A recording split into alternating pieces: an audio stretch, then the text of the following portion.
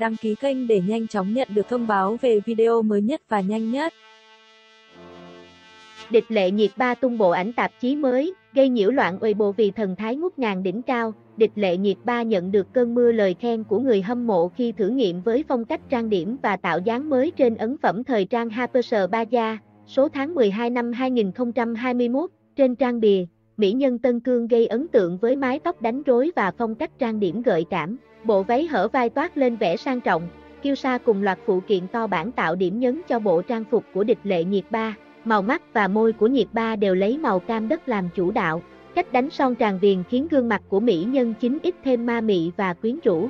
Việc liên tục làm mới mình của Địch Lệ Nhiệt Ba nhận được sự ủng hộ của khán giả. Trong vòng 2 năm trở lại đây, cô giảm cân và thay đổi cách tạo dáng trong những set ảnh thời trang. Ngoại hình gợi cảm và xinh đẹp là một lợi thế trong sự nghiệp của Địch Lệ Nhiệt. Người đẹp sinh năm 1992 là một trong những nữ diễn viên chính X nổi tiếng bậc nhất tại Trung Quốc và thuộc sự quản lý của công ty Gia Hành Thiên Hạ cùng Dương Mịch. Người đẹp Tân Cương ghi ấn tượng đặc biệt sau khi tham gia các bộ phim nổi tiếng như Cổ Kiếm Kỳ Đàm, Tam Sinh Tam Thế, Thập Lý Đào Hoa. Mỹ nhân sinh năm 1992 còn sở hữu phần xương quai xanh và đường lượng vai rất đẹp nên những thiết kế khoe vai trần luôn giúp cô nổi bật. Chuyên gia thẩm mỹ bóc tách gương mặt hoàn hảo của Địch Lệ Nhiệt Ba, góc mặt đẹp, dáng vóc cân đối và gu thời trang tinh tế giúp Địch Lệ Nhiệt Ba luôn có tên trong danh sách những ngôi sao trẻ được yêu thích, tìm kiếm nhiều nhất trên mạng xã hội Hoa ngữ. Địch Lệ Nhiệt Ba sở hữu đôi chân rất dài, tỷ lệ chân và thân rất cân đối, cộng với dáng vóc nhỏ nhắn nên việc lựa chọn trang phục khá dễ dàng. Trong năm 2021, Địch Lệ Nhiệt Ba có 2 dự án là Em là niềm kiêu hãnh của anh và Trường Ca Hành ra mắt khán giả và tạo sức hút mạnh mẽ. Với 7,3 tỷ lượt xem cho 2 bộ phim mới, Địch Lệ Nhiệt Ba đã chính thức giành vị trí nữ hoàng xếp hạng mới của Trung Quốc năm 2021, qua mặt Đồng Giao, Tôn Lệ và Đàm Tùng Vận. Nữ bác sĩ tâm lý mở Douban sau loạt ồn ào. Bộ phim chuyển thể từ tiểu thuyết cùng tên của nhà văn Tất Thục Mẫn do Dương Tử và Tĩnh Bách Nhiên đóng chính hôm nay đã mở điểm Douban.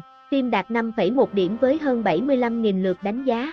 Tuy nhiên chỉ trong vòng 2 tiếng ngay sau khi Douban mở điểm, bộ phim đã nhanh chóng tăng lên thành 5,2 điểm. Tỷ lệ đánh giá cụ thể như sau: 5 sao chiếm 12,8%, 4 sao chiếm 13,2%, 3 sao chiếm 19,7%, 2 sao chiếm 28,2%, 1 sao chiếm 25,6%. 2 ngày qua, bộ phim này bị vướng lùm xùm tăng view bất thường, chưa đầy nửa ngày tăng 800 triệu view. Youku đã lên tiếng thanh minh là do lỗi kỹ thuật của phiên bản cũ. Youku đang cho sửa chữa, số liệu hiện tại không phải lượt view. Ngoài ra, một số cư dân mạng cũng lên tiếng khi kiểm tra lịch sử trên app Youku thì bỗng phát hiện bản thân tự dưng được Youku cho xem nữ bác sĩ tâm lý, trong khi mình chưa bao giờ nhấn xem bộ phim này. Ngay sau đó đoàn phim đã phản hồi về điểm Douban. Chúng tôi thấy rằng JingYi và Douban đã mở điểm đánh giá cho phim, thu hút được sự quan tâm mãnh liệt từ phía khán giả. Đối với các nền tảng đánh giá chúng tôi rất vui vẻ tiếp nhận. Cơ chế chấm điểm của các nền tảng không phải là vấn đề mà đoàn phim chúng tôi phải cân nhắc. Từ đầu tới cuối chúng tôi đều tin rằng là một bộ phim chế tác chất lượng, mỗi diễn viên đều có diễn xuất tốt và tác phẩm mang tính thời đại. Hy vọng mọi người không để ý kiến chủ quan của người khác ảnh hưởng đến bản thân. Dù sao chủ đề của bộ phim này là mong mọi người có thể tôn trọng nội tâm của chính mình. Đối với đoàn phim mà nói, điểm cao hay thấp không quan trọng, mỗi người thật sự đã xem phim đều tự có cán cân trong lòng mình. Sơ tâm của chúng tôi vẫn không thay đổi, làm một bộ phim tốt để khán giả yêu thích, có thể giúp mọi người tăng cường sức khỏe tinh thần. Nội dung nữ bác sĩ tâm lý kể về cuộc sống và chuyện tình giữa cô nàng nữ bác sĩ Hạ Đốn, Dương Tử và chàng dẫn chương trình phát thanh từ Khai Giật, Tĩnh Bách Nhiên. Tuy nhiên sau khi lên sóng, phim bị nhận xét là khác quá nhiều so với nguyên tác tiểu thuyết của tác giả Thất Thục Mẫn. Cụ thể, Hạ Đốn chuyển đổi hình tượng từ cô nàng có phần u ám sang lạc quan, tràn đầy sức sống. Phim chứa thêm nhiều tình tiết ngôn tình, lãng mạn, có phần phi thực tế, kịch bản ôm đồm quá nhiều yếu tố khiến mạch truyện bị loãng.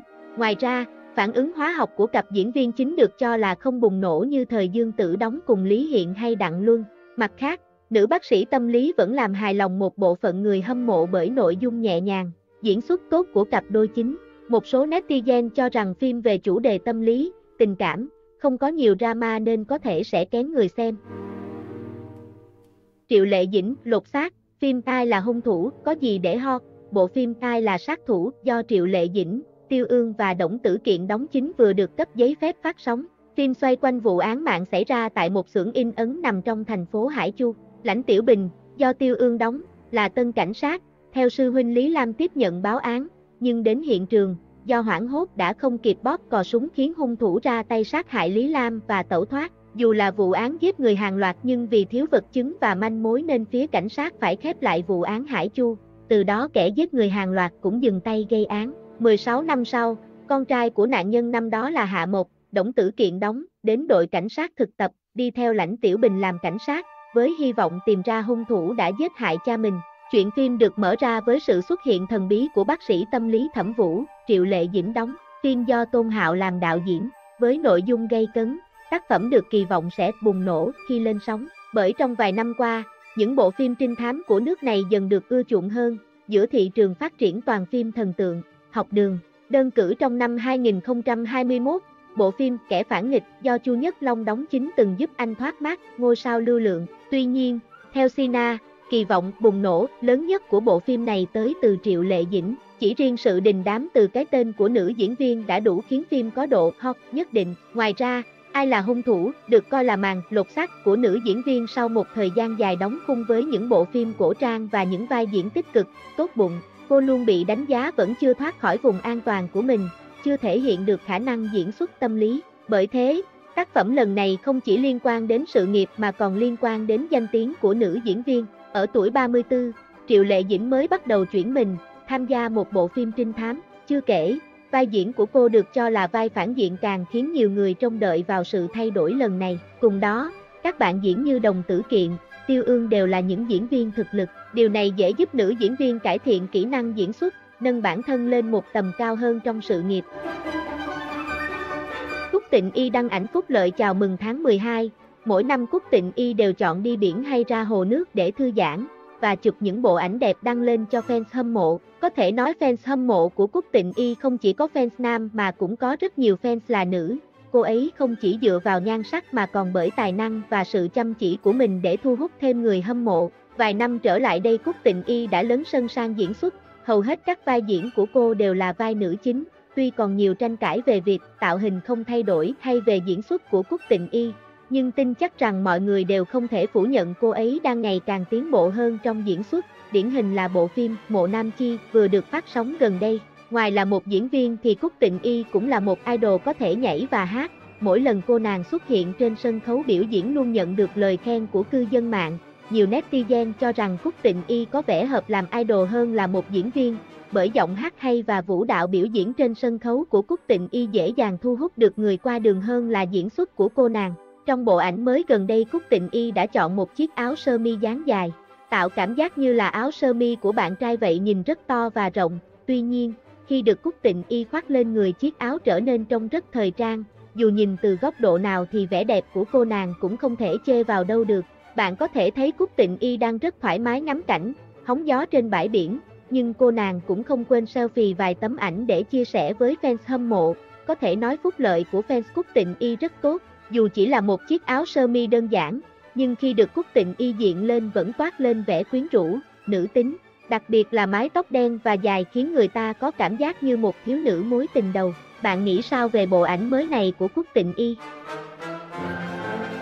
Fan Cung Tuấn gây tranh cãi khi mượn lời bài hát fan Tiêu Chiến dành tặng idol mà không xin phép. Mấy ngày nay fan của Cung Tuấn và fan của Tiêu Chiến gây chiến nhau, hóa ra bắt đầu từ câu yêu đương có thể tồn tại lâu dài. Lần này không liên quan gì đến bản thân Cung Tuấn, mà chính fan của anh đã gây ra vụ ồn ào này. Còn một câu hát khác nữa, câu hát này chưa từng đề cập đến ca khúc gốc của Tiêu Chiến, nhưng nửa câu đầu cộng nửa câu sau cũng giống câu hát của diễn viên Trần Tình Lệnh.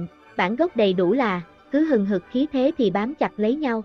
Con đường phía trước có thể không sáng sủa, rộng mở nhưng phải đầy rẫy những khả năng vô hạn. Tình yêu có thể bền lâu, bảo vệ nhau không bao giờ chỉ là lời nói suông. Hãy để chúng ta trở thành những người tốt hơn cùng nhau. Hãy trở thành niềm tự hào của nhau. Tất cả điều này được chứng minh qua MV Châm lửa đốt gió của fan Tiêu Chiến. Nhiều đoạn đã bị người khác bóc tách và sử dụng. Điểm tranh chấp thứ hai là nguyên nhân không phải là một câu duy nhất, tình yêu có thể tồn tại lâu dài, mà là ca khúc cổ vũ sinh nhật 2019 của Tiêu Chiến.